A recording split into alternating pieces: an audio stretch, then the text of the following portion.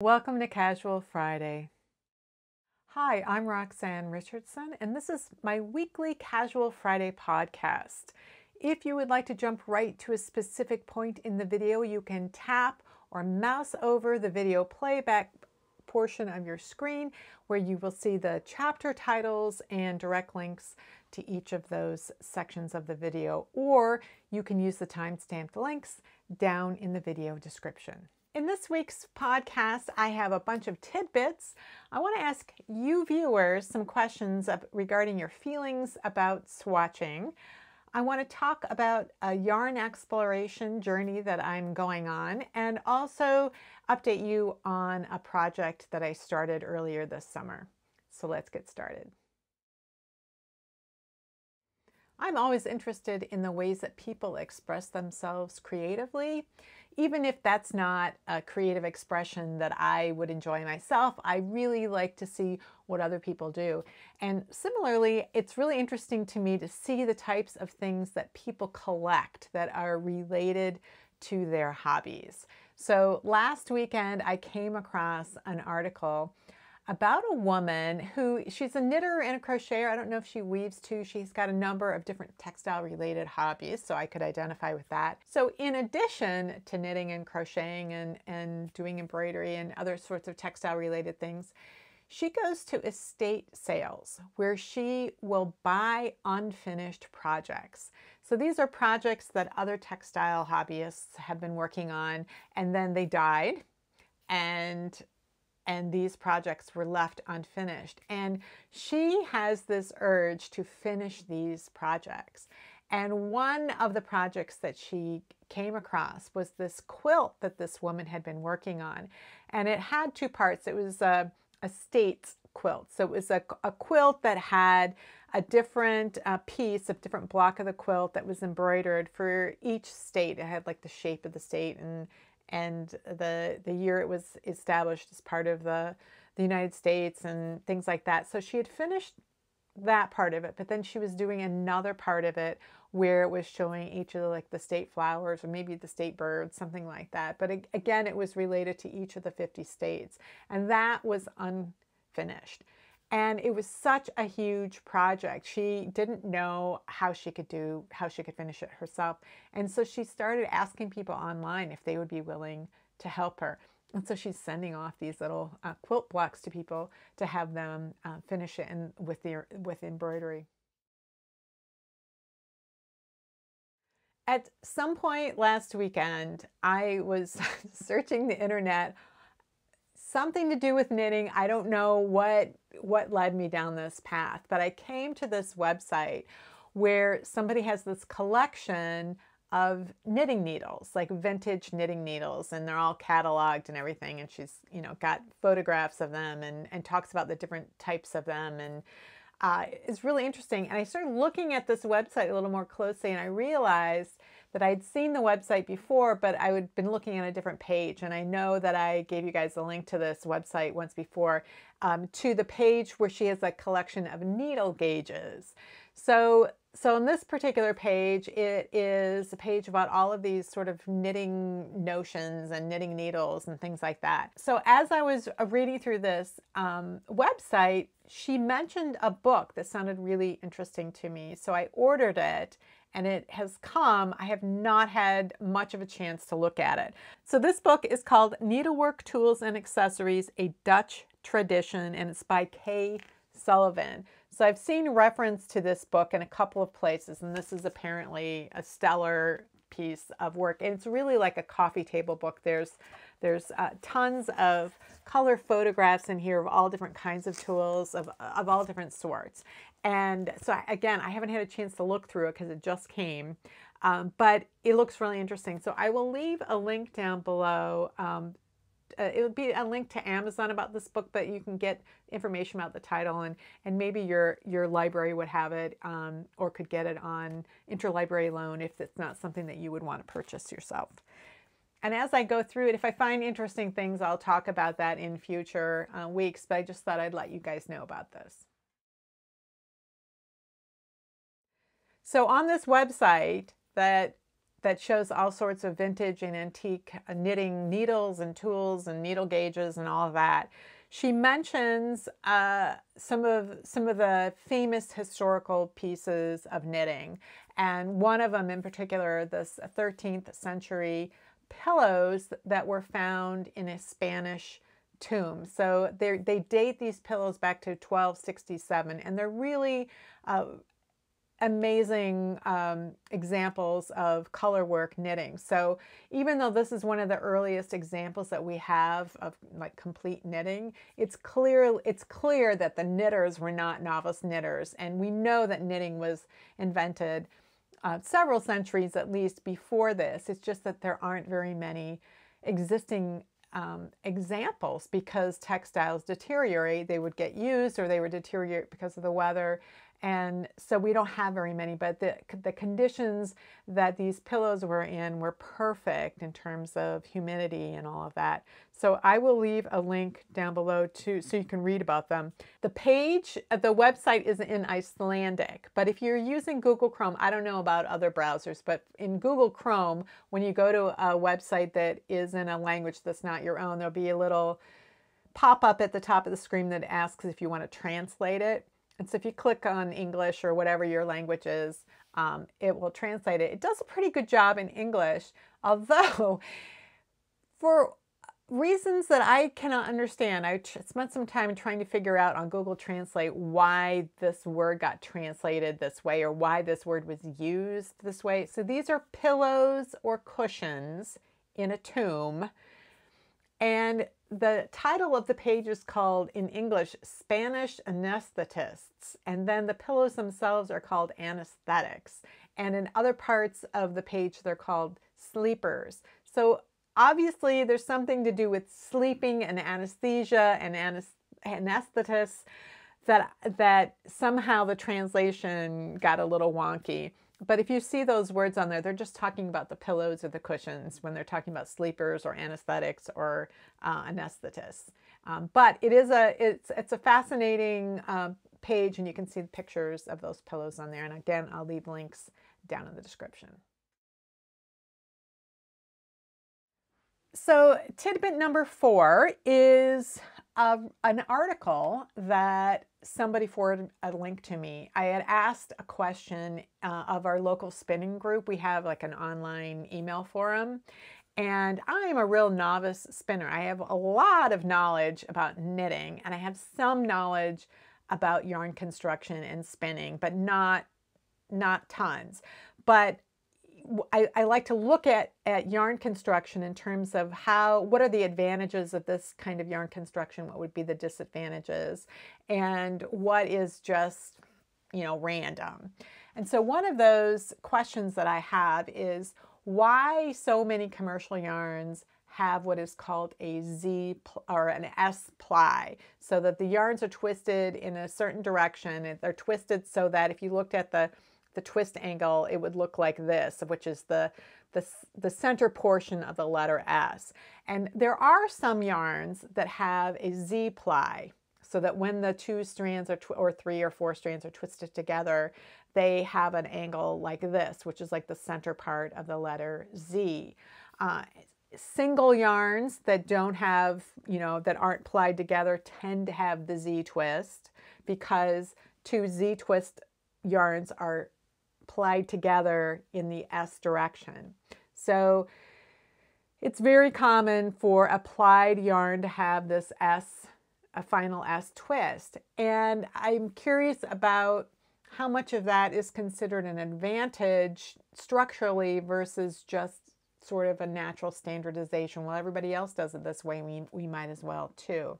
And the reason I'm wondering is because as I have been searching for yarns that have Z-ply in them, there aren't that many of them, that a couple of the ones that I found are woolen spun Z-plied yarn, and they're from mills that have a really sort of antique piece of equipment called a spinning mule. The spinning mule was one of the early technologies in machine spinning that launched the Industrial Revolution. So there aren't that many of them left. They have moved on to other sorts of spinning machines. And so these older ones that create woolen spun yarn and using a spinning mule are few and far between. But 2 out of the 3 that I found, mills that have these spinning mules, their yarn is Z-plied. And I've been sending emails and trying to find out if that is just how their machine happened to be set up 150 years ago, and so that's the way they do it, or if it was set up that way 100 and some years ago because there was a perceived advantage to having a woolen spun yarn have Z-ply. I mean, the speculation that I have, and if any of you spinners have any idea, I would welcome some feedback. So I'm wondering if most knitters who knit what we call in the Western style, so the yarn is always going around their working needle in a counterclockwise fashion, and all their new stitches are mounted exactly the same way, whether they knit or whether they purl, so that as they're knitting off of the left needle, the leg of the stitch that's closest to the tip is over the front. Those are all sort of markers of Western knitting. If they are knitting with a Z-plied yarn, that yarn is going to lose a little bit of twist as they go. So what I'm wondering is, if there is an advantage, is the advantage that you lose twist and therefore the woolen yarn will bloom more when it's washed, because that's one of the qualities of a woolen yarn, is that it traps more air and it will bloom. And it's lightweight and it's airy, but it's very warm. And I'm just wondering if that would be a perceived advantage. So somebody pointed me to an article in the latest Ply magazine where a spinner actually did this experiment, and she tried single yarns with an S twist and singles with a Z twist and knit them to see what would happen. And then she did the same experiment where they were plied, S ply versus Z ply, and then knit her swatches to see what would happen. And so she noticed a particular effect in that the fabric looked different or whatever, but she didn't mention what she was looking at is that you get a different effect. The fabric will look a little bit different, and so you can choose whether you're going to spin this way or that way based on what effect you want. And every spinner is going to be different, and every knitter is going to be different, so the fabric they get may be somewhat unique. So I'm just wondering if there was a perceived or is a perceived general advantage to a Z-plied woolen spun yarn, and what that perceived advantage might be. So in addition to the Ply magazine article, somebody in the spinning group posted a link to an academic article where there is this archaeological studies of these different tribal settlements in southeastern United States, like Georgia, Florida area, and then also some in South America. And so they've been studying these tribes and what their culture was like, and trying to figure out how much they may have intermixed and not. And part of what they were looking at was the cordage that they created. They could see the imprints in the ceramics. So there were ceramics survived, but the cordage itself didn't, but the imprint of the cordage survived. And so they were really kind of struck by how there would be some settlements where like almost all of the cordage had a Z-ply, and another settlement where almost all the cordage would have an S-ply. It was like clearly that you couldn't attribute this to left or right-handedness. Like this was something that particular culture did. And and why? And then they would find another site where it would be kind of 50-50. And so they have a lot of explanations and theories about what could explain this, but it's just an interesting look in the distant past, because this was not yarn that was being used for knitting. This is cordage that was being used for other purposes, but that there was clearly some people did it one way and some did it another way. And then they did an experiment at a university with some like high school students, like a summer program, and they had 3 different groups of them, and they were teaching them these methods of creating cordage, and they had these different controls for how these students were going to learn these things. And really ultimately what they got out of it was the way that the students would twist the singles and ply them was based on who taught them, because these students, after they learned, had to teach somebody else. So the students kind of learned in different ways depending on how they were taught, but then when they in turn taught another student, that new student was taught based on what that first student had taught. So it's clear that your spinning teacher has an influence on you, but it would be interesting to know if anybody has any idea about advantages of a particular direction of applying. And if you know, please let me know down in the comments. Appreciate it. So this last tidbit is in response to a question I got in the comments last week. Somebody has noticed this red tube that sits on the shelf here. It used to sit, I guess it used to sit up there. I don't even remember.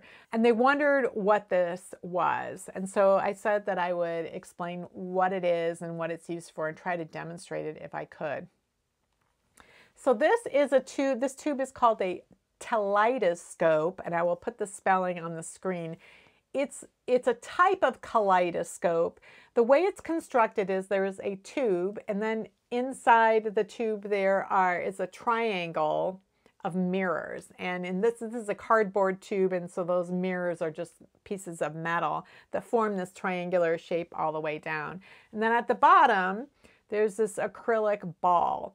And so this doesn't have moving parts in it the way a kaleidoscope does. And the way that this can be used by a knitter is if you are thinking of using a bunch of different colors together in a project and you want to see how two colors are going to interact with each other, you can look through the two balls of yarn next to each other through this and just kind of rotate it, and it will kind of spin those colors around. And I'm going to put a little bit of video that I had to take with my iPhone. It's not great, but it will give you an idea of how this works. So that is a tool that you can use to see if colors work together.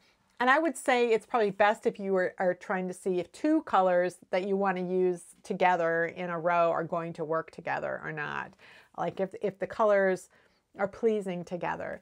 But that's not really where the color decision ends, because you also have to keep in mind color values. So sometimes you can see two colors that you just love together side by side, but when you actually start knitting them, like you're alternating the two colors, they have the same color value, and you can't really even see the design. I'm going to show you another tool that I use when I'm trying to choose, especially if I'm trying to just choose like 3 colors together that I think, you know, any pair of them might be used in a given row. So I want something that has that's a light, something that's medium, something that's dark, so that regardless of which two are being used, that there will be enough contrast for the pattern to show up. And what I do for that is I use my phone and I take a monochrome photograph, and that shows you, you know, if the two colors look the same in black and white, you're not going to be able to distinguish the pattern very well in a particular row.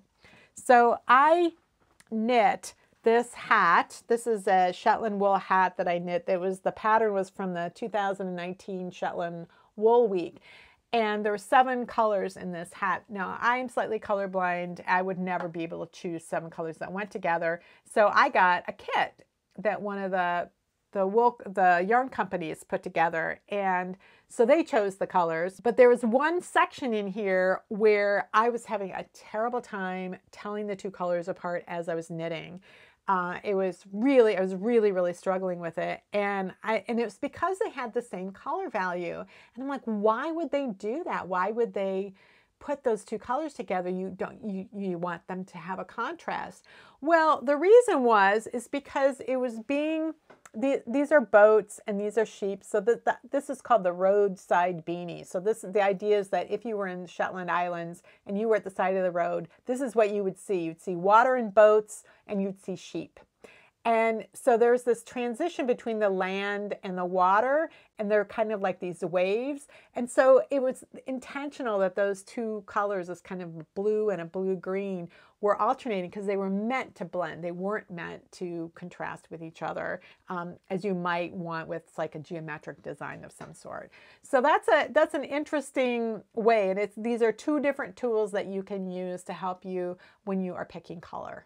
Oh, I'll also leave a link down in the description. There's a YouTube video. It's like 10 years old. It's from a company that deals in teleidoscopes, and they deal in these like inexpensive ones, but also really nice, beautiful ones that are like pieces of art as well. But she really explains also more about teleidoscopes. She's an expert. Her company is about kaleidoscopes. So I will leave that link down in the description. Last week's Casual Friday was a lot about swatching. I was sharing with you these swatches I had done for the pockets that I am planning for the sweater that I'm reverse engineering. And I showed you the first example of it, and just to sort of, it was like a proof of idea, like a proof of concept, like, is this going to work? And then the second one was, oh, okay, here are the problem areas, and here's my plan for fixing them. And will I get the result I want if I fix them in this way? And so then I had the second pocket swatch. I spend a lot of my time every day swatching, not necessarily something as elaborate as that pocket swatch, but just experimenting and trying to figure things out or learning things. That is just part of my personality, that I'm an information seeker, and what I value is information and learning new things, and that's why I love knitting so much, is because there really is an endless amount to learn if you want to. But that's also the beauty of knitting, is that you can know the most basic rudiments of knitting, casting on, knit stitch, purl stitch, and maybe not even the purl stitch, binding off. You can learn one increase, one decrease, and you can just go to town. You can create all kinds of beautiful things with only knowing that much. But if you want to learn more, you can, and it's just endless.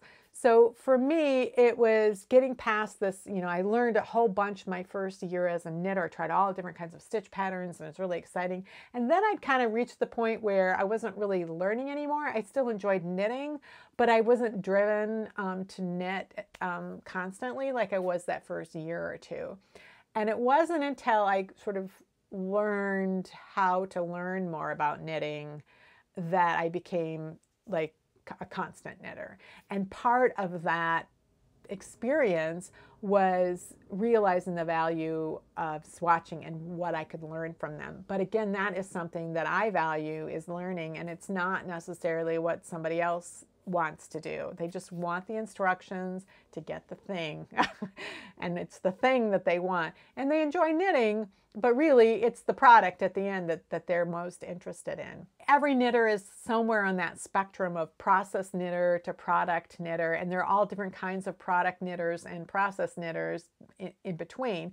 So for me, when I'm knitting a gift, I have something very specific. I've discussed it with the recipient. We know colors, we've discussed this all, and the goal is for me to make this thing for them and give it to them. That's part of the whole knitting for somebody, is creating this product, and then it's a tangible symbol of my love for them. Like, here's me, here's me for you. You can think of me. I thought of you while I was knitting it, and you can think of me while you're wearing it. It's that kind of a relationship exchange, and that's very much, I'm product focused, because it's about the relationship with that person more than it is about the process of me knitting. But anything that isn't a gift is for me, I guess. But a lot of times, like that hat I showed you earlier, I wanted to knit it, but I haven't woven in the ends. I haven't worn it. I don't want to give it away. I want to keep it. And in part, one of the reasons I want to keep it is so that I can reflect back on it. And the next time I want to do something in color work, if I question about something, I wonder if this would work, I can use that as a reference. So I learned something from the process. I wanted to experience Shetland wool. I wanted to try one of these beanie hats, and there's just things I wanted to experience from the process of knitting that, but I don't want to give it away either, and I don't necessarily want to wear it. So I'm always looking for ways of learning more about knitting, but not everybody is.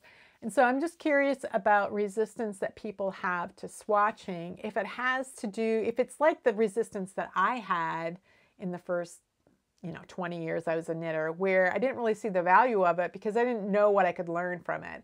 I would check my gauge as I was knitting and everything was fine, but I was using the yarn called for in the pattern. I wasn't really deviating away from that. I wasn't trying to make modifications because I didn't know how.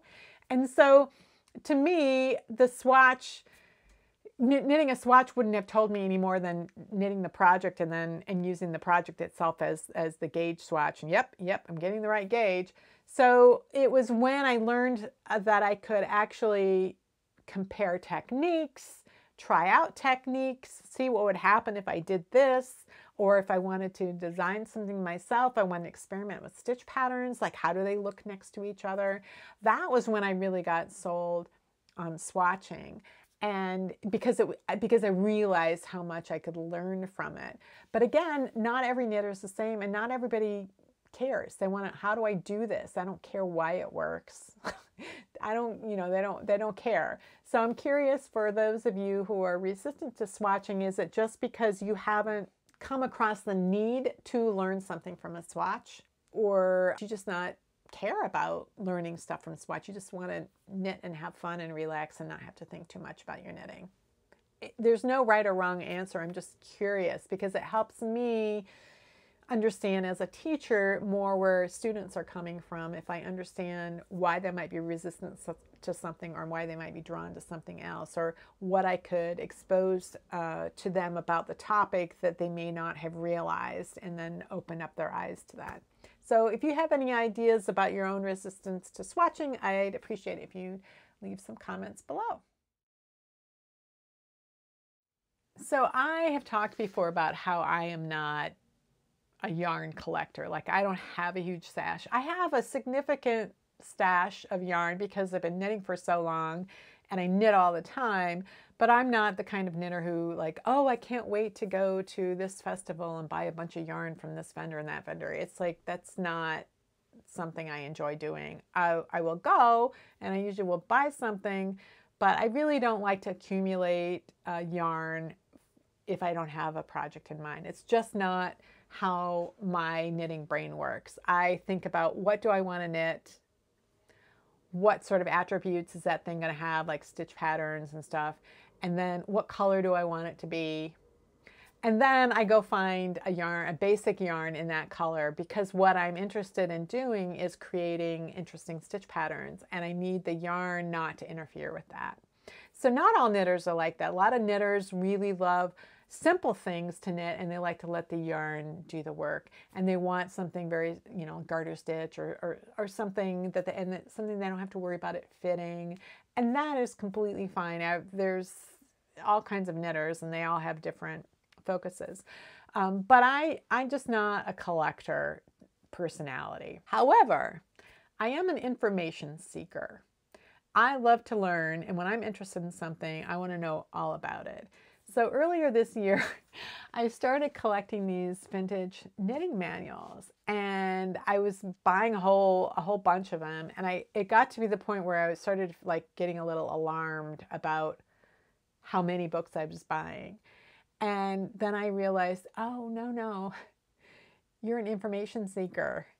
This is information. Like that, like books, like what's in the books is really important to me, to have those and collect books. I'm particular about the types of books I get. I want reference information, and for these vintage books, huge amount of information about how knitting patterns were written and what the fashions were like and the kind of yarns that were used and construction techniques that were different than today, and tips for modifications that you don't tend to see in today's books. So there's a huge value in these books for me. Maybe not for every knitter, but certainly for me. So I felt a little bit better about that once I realized, oh, don't forget, you're an information seeker, and that's what you're collecting, is information. So lately, I've been buying yarn. And buying yarn that I have no intention of turning into a project, because I'm doing this series of videos on yarn, and in part because I'm interested in it. And the past couple of years, I've started paying more attention to how yarn is constructed and how those different kinds of yarns, what sort of use they have. So I learned to spin a couple of years ago because I was interested in learning more about different wool breeds. And when I went to like a wool festival, there was either like a clear plastic bag of raw fleece where you could sort of see it through the bag, or there was fleece that had been scoured and carded and combed and turned into a top that was maybe dyed and ready to spin. And it all looked the same. It didn't matter what sort of wool breed it came from. So I didn't realize until I'd seen some cleaned, what they call long locks. They're like 10 to 12 inches long in a booth. They have these 1 ounce pieces or locks of different breeds. And so I could see the Icelandic wool. Oh, I can see the 2 types of coats that the Icelandic sheep has. I can see that. I'd heard about it, but you don't see that when you buy a ball of Lopi yarn. You don't see that. And then, I saw these other wools that, maybe were shorter, but they had a lot of crimp. They looked like they'd been curled with a crimping iron. And then other ones that had like ringlets. And that was when I realized, oh, in order for me to make that connection between different wool breeds and their properties when I knit with them, I need to learn to spin. I'd been avoiding learning to spin for years and just like really worked hard at not learning anything so I wouldn't get obsessed with it. But I realized, oh, okay, I need to learn to spin. And so I decided to learn to spin because of wool. And so I learned quite a bit. I did not get obsessive with it, but I learned quite a bit about how wool goes from raw fleece into yarn. And that has led me into looking more into commercial yarns and how those are constructed and how everything is processed and what sorts of projects or stitch patterns this yarn construction might have versus this one. So I've been ordering wools from these smaller mills, some are from overseas even, because I want to be able to compare all of these things. So there'll be more of these videos in the future, technique videos on different types of yarn. But I kept, every time I get one of these packages of yarn, I'm feeling excited about it, but then I feel a little sick about, oh my gosh, I'm collecting all this yarn that I'm not going to be using for projects. And I realize, no, again, information seeker, you are collecting a yarn reference library. And so that's how I'm thinking of it. And that also gives me an idea of where to store that in my office and how to think of it and the kinds of swatches that I'm going to knit in order to show off the qualities of particular yarns as well as show what they're not good for too. So it's been kind of an interesting time in the past month or two of spending a lot of time knitting with these yarns that I don't have a lot of experience with. But in some cases, I realize as I'm knitting with them, geez, this is a lot like that rustic yarn is the language I had for it. This is a lot like that rustic yarn I used to knit our dog a sweater a few years ago. So I go look at my Ravelry projects. What was that yarn? I look it up, and then I go look up on yarnsub.com and see what all the qualities of them. Like, oh, it was a woolen spun yarn. I didn't know the difference between woolen and worsted at that time. Wouldn't have known it to look at it, but now I understand what it is and I can recognize it more easily when I see it. So that's been happening a couple of times where I think, oh, well, that's an unusual yarn. I'm going to try that out, and then realize I actually have some yarn like that in my stash, and I'm using a project with it. And I had noticed that the yarn felt different than I was used to, and I didn't understand what it was about the yarn that was causing me to feel this difference. So I'm just understanding it more and more, and feeling compelled to really do a deeper dive into this. So I'd be interested to know you guys, if there are certain types of yarns that you're curious about and you wonder about, and maybe you have knit with it and you thought, well, that didn't work out very well. That didn't work out the way I expected it to. Or, boy, this yarn was really terrific for this project. I wonder why. What was it about that particular yarn that worked out so well? So if you have any questions about yarn types and constructions and fibers and all that, and how they work best for your projects, why don't you leave those down in the comments, because that will help me as I make these videos going forward. So I've been showing you in the past few weeks this sweater that I am reverse engineering and I'm planning on doing. I don't want to start another sweater until I've finished at least one of the sweaters that I have in progress. So I have two sweaters in progress at the moment. One of them, a couple of you have been asking about in the comments in the past month or so, and it's this 1890s sweater for a boy that I started knitting in, I think, early to mid-August. So I had left it, I had knit the body and I had knit the neck, and I had to, you know, rip back this shoulder part a couple of times until I got it right, because the instructions as written were not going to produce something that worked, which is really the reason I knit this sweater, is I couldn't figure out how that was going to work out based on the instructions, and I was right. Every sweater, you know, is pretty basic, up from the wrist to the underarms on the sleeves, and from the hem to the underarms on the body. Couple of tubes. It's when they all join together that things get interesting and trickier. And so there are all these different types of sweater constructions: yoke sweaters, raglan sweaters, drop shoulder, modified drop shoulder, set-in sleeve. There are all these different sleeve, top of the sleeve, and shaping that can go on in this upper body, this bodice area of the sweater. And that's the most complicated and kind of interesting part of the sweater. And so that is why I knit this sweater, because it was so unusual. So I knit the body. It's very long because that was the style in the 1890s. So I knit the body, and then once I got that done and I got the interesting part done, I got it figured out, then what was left was the sleeves. Not very interesting. And this whole sweater is knit one, purl one. So I knew that I'm the information seeker, process knitter. I got what I wanted out of the sweater, but I also want this product. So this 1890s sweater is one piece of a larger project that I'm working on, where I wanted to knit my way through the 20th century, decade by decade, one sweater at a time.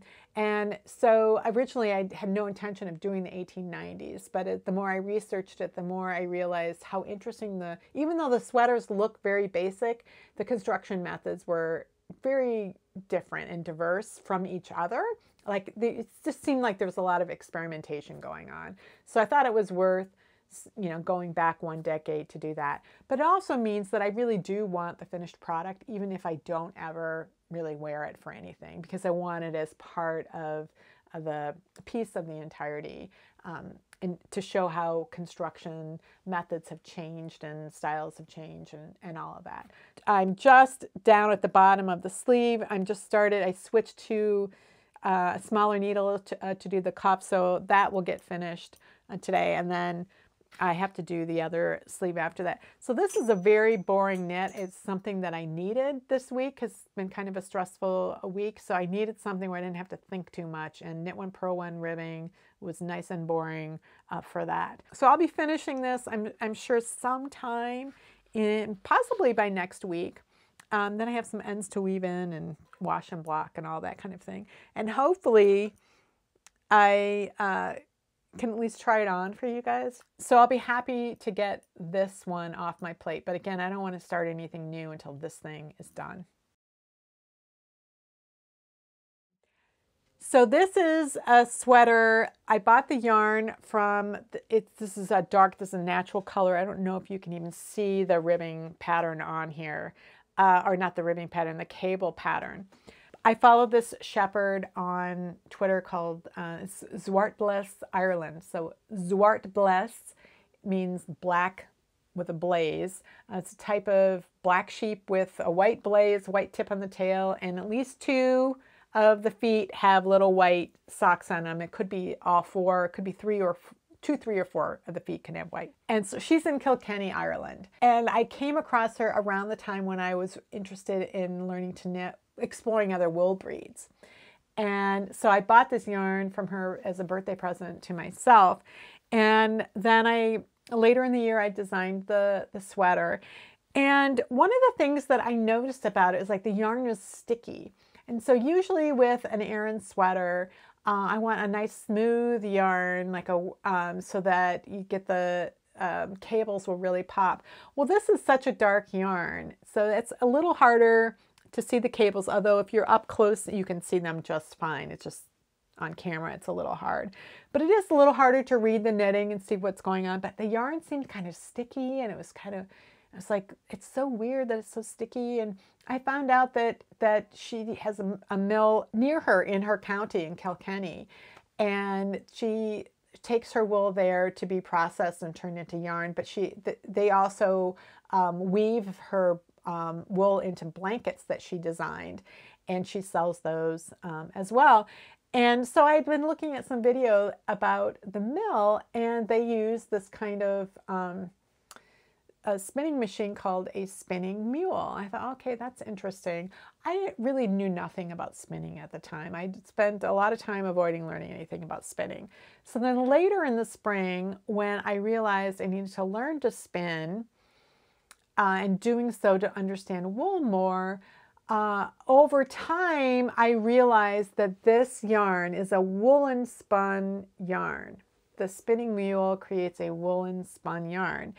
I thought, oh, I wonder if that's going to make, once it's washed, if the cables aren't going to pop as much. Like, I just didn't know.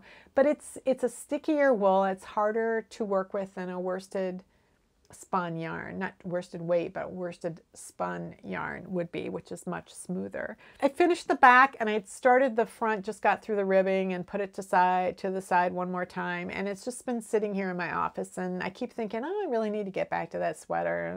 I haven't done it.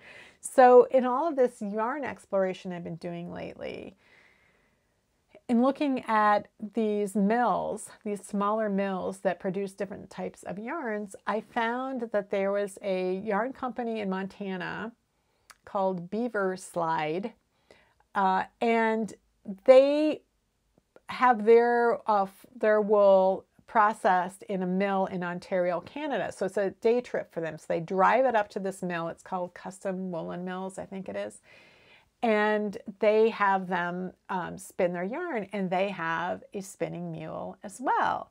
And what they say on their website is that their yarn is Z-plied. And they thought, oh, you know, our customers have told us we should let people know that our yarn is Z-plied because if you like to do twined knitting, that is the kind of yarn that is needed for that, or is best for that. And I thought, oh, interesting. Z-plied yarn. I've been ordering yarn from Sweden that was Z-plied and trying to find it in different places. So I have ordered some from Beaver Slide. I haven't received it yet. In the meantime, I took a look at my Zwartbles yarn that was also mule spun, and it is Z-plied as well. And that is what I'm wondering, is if part of the whole combination of what has made this a trickier sweater to knit than I usually experience is that it's a stickier yarn because it's woolen. It's very dark yarn, so it's harder to read my stitches. And I'm wondering if the Z-ply somehow just feels different in my hands. So I'm waiting to get some more yarns and do some more experiments with these Z-plied yarns to see what effect that has on my knitting. So once I finish my 1890s sweater, I will probably be back to work on this Aran sweater because I am more interested now in the reasons why I have felt like this was a trickier cable knit than I'm used to. And just to understand how the the wool impacts the project in different ways based on the color, the way it's spun, and the way it's plied. It's still a beautiful sweater. It's just a little bit more challenging for me to knit. Well, that's it for this week's Casual Friday. If you have any comments or questions about today's video or suggestions for videos you'd like to see in the future, you can leave those down in the comments below or join the discussion in my Ravelry group, Rocks.